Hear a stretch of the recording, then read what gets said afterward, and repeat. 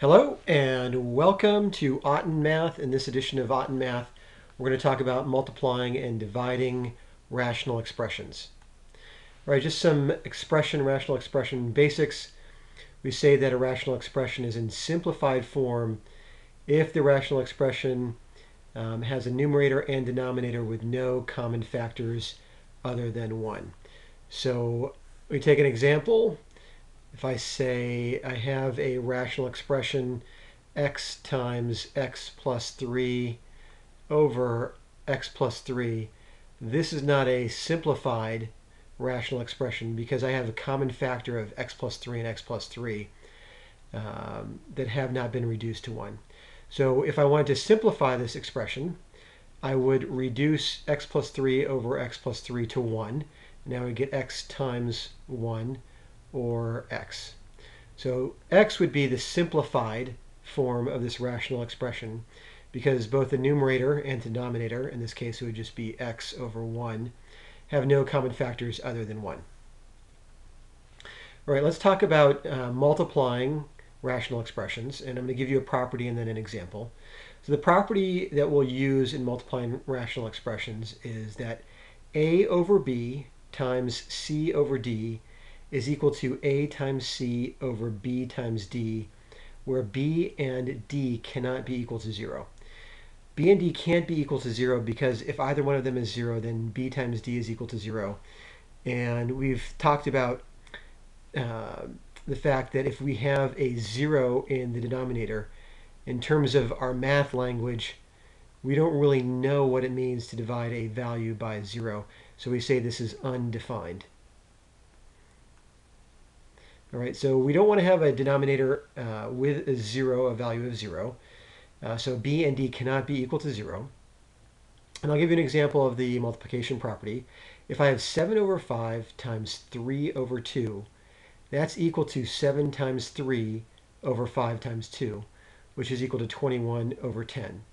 Now I go back to my original slide, which said that simplified form of a rational expression has no common factors in the numerator and denominator.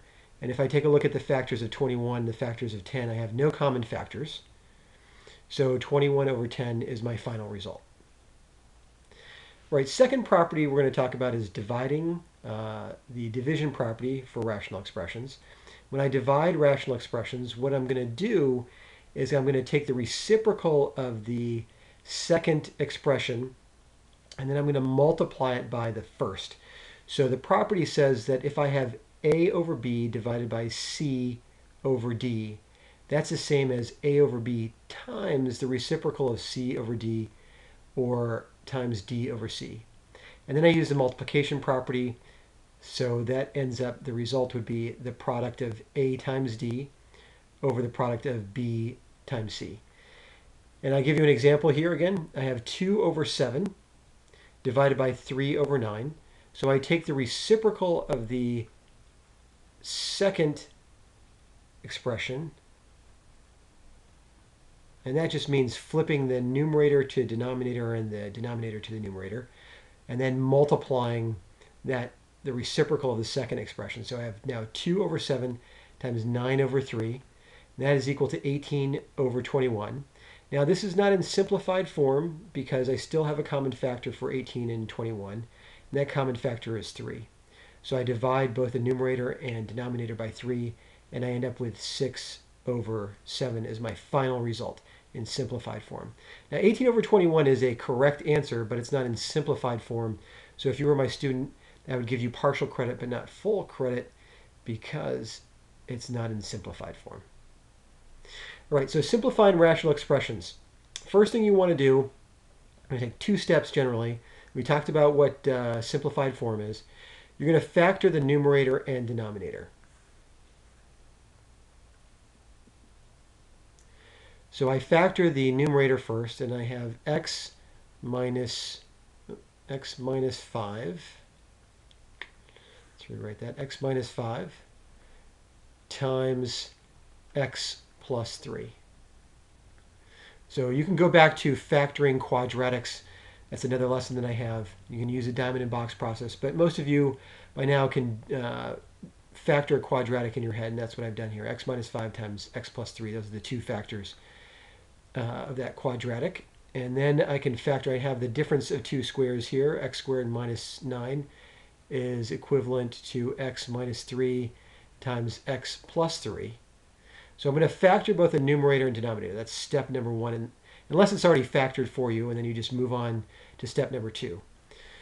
So now step number 2 is to reduce the common factors that are common in both the numerator and denominator, and I'm going to reduce those to 1. So I see that x plus 3 is a common factor. I'm going to reduce those to 1. So x plus 3 over x plus 3 becomes just 1.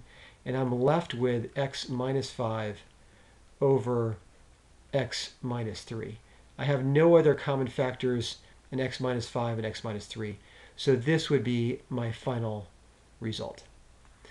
All right, so that's it for the lesson. Why don't you come and join me for a set of practice problems revolving around multiplying and dividing rational expressions to learn a little bit more and see how we can use the multiplication and division property to simplify rational expressions.